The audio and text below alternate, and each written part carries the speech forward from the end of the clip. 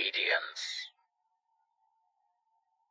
In any city, in any country, go to any school or educational facility you can get yourself to. When you reach the front desk, ask to visit someone who calls herself the Holder of Obedience. The secretary will blithely write your name onto a list without having to ask for it, then direct you down the hallway. She will ignore you from then on, even if you address her directly. Follow the secretary's directions, and you will find yourself in front of a door to an office. When you open it, there will be another door behind it.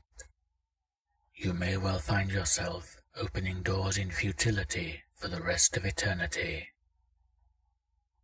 If you eventually make it into the room behind the doors, however, then you will find it rather plain and unadorned. Behind the desk will be a woman wearing outdated clothes and hairstyles, her face caked with so much makeup that you may well mistake it for a ghoulish death mask. She will motion for you to take a seat, but ignore her and instead ask, "Whom should I obey?" The lady at the desk will point down the hall from which you came. You will see that the many doors have disappeared, and the hallway has grown to an infinite length. Somewhere far down it, at the very edge of your vision, will be a desk.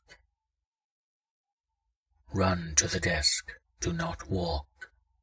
Sprint with all the might you can muster.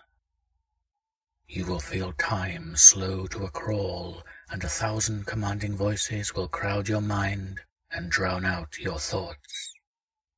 You must fight through the madness of this hallway and reach the desk before time runs out, or you will run ceaselessly until all time ends. The moment you make contact with the desk, the voices will stop abruptly and time will return to normal. On the desk will be a purple photo album with a strange design on the front cover. The moment you touch it, the woman from the office will appear beside you. She will tell you the full consequences of opening the photo album and learning the true answer to your question. The truth is far too great for any mind, mortal or otherwise, to handle. It is best to heed her warning and leave the album unopened. When you affirm that you will not open the album, the woman will give you a hammer. Use it to strike the album with all your strength.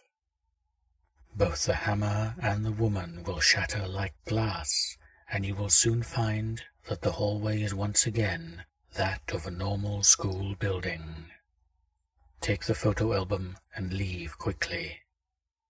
The next day, the local news will report of a school faculty member murdered by a mentally disturbed student. The photo album is Object 172 of 538. To open it is to enslave the world.